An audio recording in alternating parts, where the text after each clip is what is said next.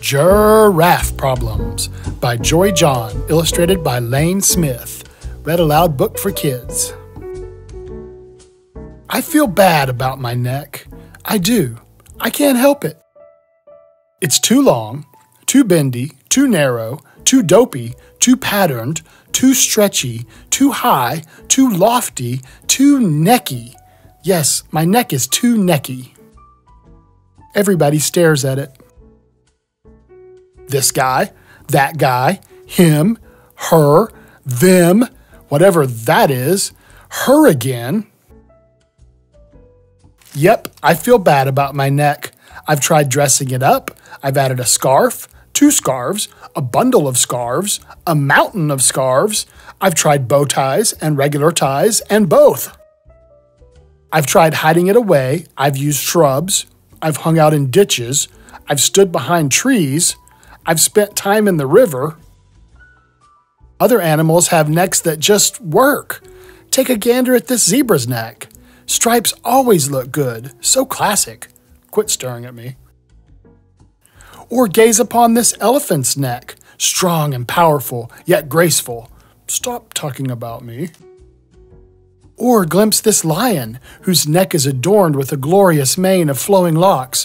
What a sight! How inspiring! Why can't I have a neck like that? Are you always this loud? My mom always said I should be proud of my neck. She said other animals would love to have a neck like this. Yeah, right. No offense, Mom, but nobody wants this neck. It's a neck only a mother could love. It all makes me want to hide until the sun sets. Sheesh. Good evening. I've been admiring your neck from afar. Oh, how I wish my neck looked like yours. I'd get so much done in a day. Goodness, I can only imagine all the reaching and grabbing and looking around I'd do. I'd accomplish many of my goals for sure. Meanwhile, I'm saddled with this little excuse for a neck. Here, watch me try to stretch it out. See? That's about as far as it goes. Pathetic, right? I'm basically neckless. Sigh. You feel bad about your neck too? Yep. Huh? I'm Cyrus, by the way. I'm Edward. It's lovely to meet you, Cyrus. Can I tell you something else, Edward? Of course, Cyrus. There is a hill in the distance, which you can surely see from your great vantage. I've stood on that very hill for 7 straight days now, staring skyward, watching as a single piece of fruit, a lone banana, slowly changed from green to yellow, ripening. I've endured windy nights and unseasonably brisk mornings with very little sleep.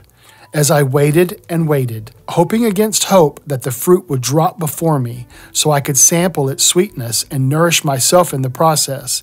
Yet day after day, I felt like such a fool as I stretched my neck towards those greedy branches, only to be limited by my own physical shortcomings.